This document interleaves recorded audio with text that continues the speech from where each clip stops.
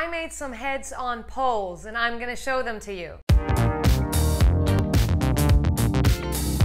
Hey guys, today I'd like to talk about these heads on poles. I made these for the music video for my song Homesick Lover, and it was shot outdoors here in Ojai where I live. I wanted to create a music video for Homesick Lover, but I had just spent a lot of my resources on the music video for Right Wavelength, so I knew whatever I made for this song was going to have to be done as simply as possible. The idea of shooting outdoors felt very appealing to me because that way I could just use natural light and I didn't have to worry about a lot of extra equipment. I also wanted to create a story that would just be one long take.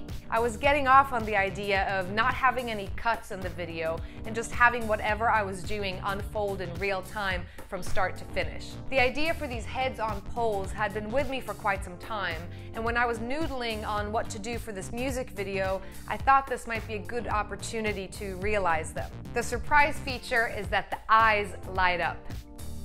I created the heads with paper-mache using balloons as molds, and then I decorated the heads with paint, fake plants, fake fur, and yellow streamers. The eyes are made out of these string lights with tiny bulbs on them, and the cool thing about these string lights was that they had different settings, so you could make them twinkle, you could make them flash, or they could just stay on, which was cool for the purposes of what I was making. The controls for the lights actually stick out on the backs of the heads. I made the poles and stands out of affordable wood from the Home Depot, and the plastic bowls that the heads sit in are from the 99-cent store. It might be a little tricky to see on camera, but each of the heads are sitting in 2 bowls right now, and in the beginning of the music video, each head sat in its extra bowl on the ground.